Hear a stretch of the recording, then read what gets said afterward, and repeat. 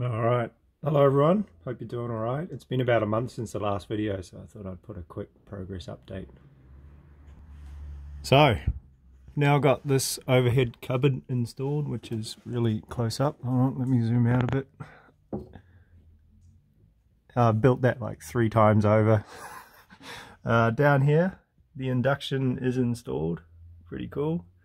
And the microwave and all the drawers and everything done. So that's all hooked up and it works, but I can't turn it on because I need an authorized 240 volt electrician like Paul Dick to come around here and sort it out for me.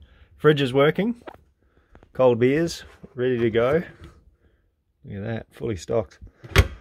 And last night I put the strip lighting in, so there'll be proper downlights as well, but this is just in here for a bit of ambience, and it actually lights it up pretty good. And you know, you can change all the colors and strobe, and it's got a disco effect. So it probably doesn't look like I've done much, but it's because a lot of this stuff is hidden behind the scenes. So I just want to show you this as well. Hold on. Probably should have opened that up first.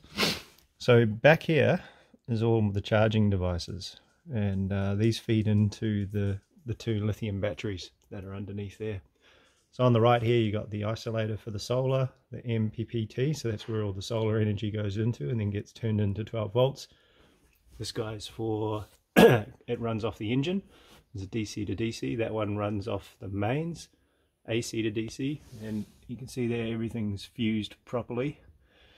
And then this device here, it's pretty cool, that protects your batteries from either over voltage. So if something goes wrong with one of these things and it just suddenly starts spitting out 20 volts, that'll shut it off.